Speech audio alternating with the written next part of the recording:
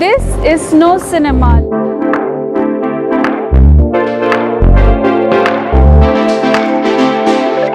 Movies by the beach, drive-in theatres, luxury screens.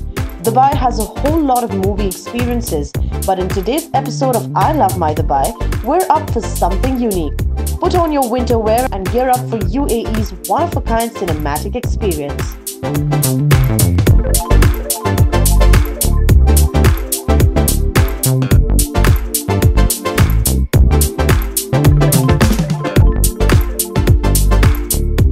Dubai's Snow Cinema, launched by Vox in the Mall of Emirates. It costs 200 dirhams for 2 people, and with that you get a coat, a woolen hat and boots, a bucket of popcorn and hot chocolate to munch on, and beanies and blankets to cuddle up too.